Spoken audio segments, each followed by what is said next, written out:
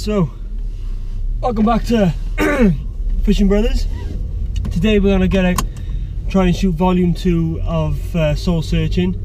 We had a pretty good success rate. We had a couple of sole on camera, a few last time, but the problem was they were a bit smaller than we'd expected.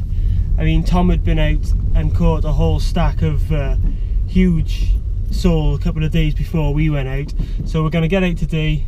We're going to do the same. We're going to try and catch some more sole for you, hopefully some bigger ones, and who knows, maybe some bass, some eel, something else.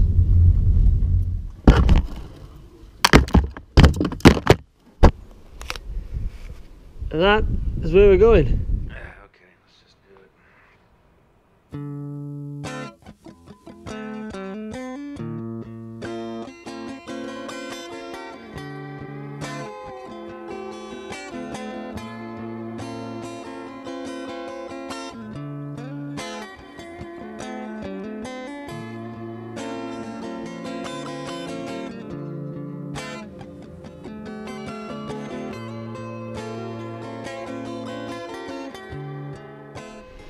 Yep.